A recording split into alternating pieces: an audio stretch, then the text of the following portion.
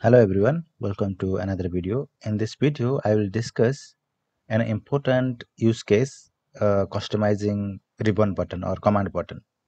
Here you see I have the scenario is I have two entities. One is customer entity, which is contact entity, and another is investment entity. One customer might have multiple investments, and investments are different types like fixed deposit, recurring deposit, right? If you go to investments, you can understand that. So let me go to investment to check what type of investments are there. Here you can see these are the investment records, and here is our customer association, and there is the type recurring deposit and fixed deposit.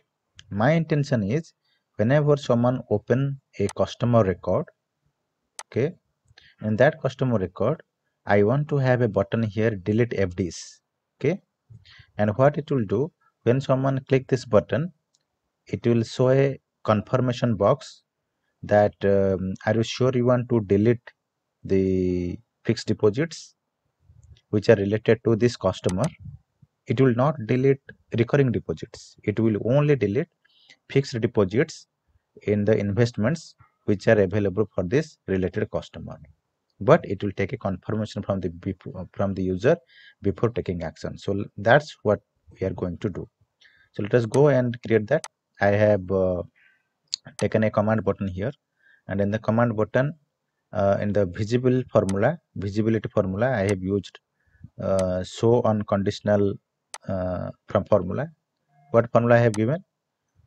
Only display this button if there are at least one fixed deposit investments available. Otherwise, hide the button.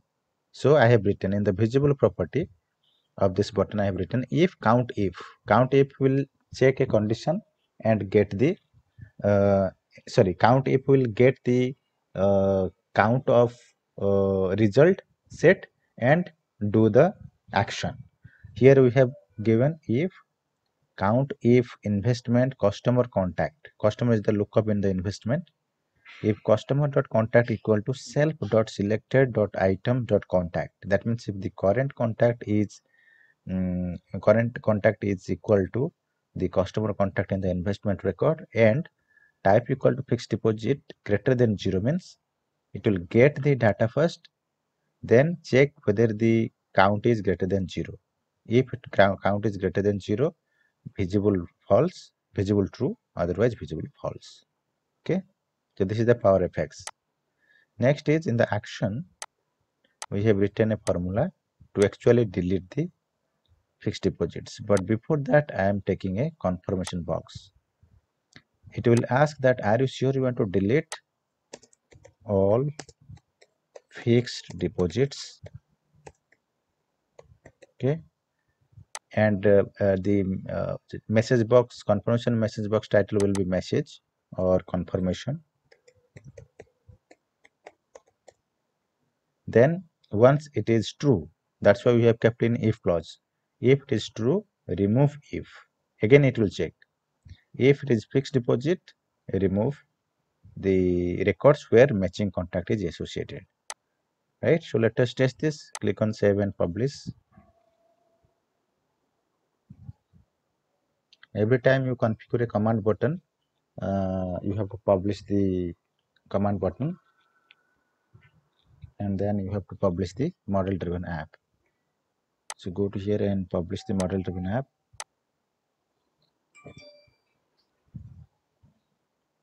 And click on play.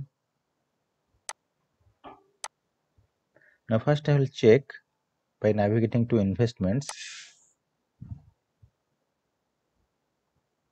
that whether by navigating to the customer to check if the button is visible or not. You see the button is not visible. Why this is not visible? Because for this customer there is no investment of type fixed deposit. If you go to investments, you see all are recurring deposit types. That's why the delete FD button is not visible. So this is working fine. It's for the conditional visibility. Let me go to another customer with a fixed deposit. Let's say this Greg Jamie has a fixed deposit. You see delete FD button is displaying. Why? Because if you go to related investments, you will see there is a fixed deposit. So we have tested that how conditional visibility works fine using count if powerfx. Next, how the action will perform. Let us click this. Once you click, it is asking me a confirmation box. Are you sure you want to delete? If you press cancel, it will not do anything. If you click on delete and click on OK, then it will delete all the fixed deposits associated with this customer and refresh the view.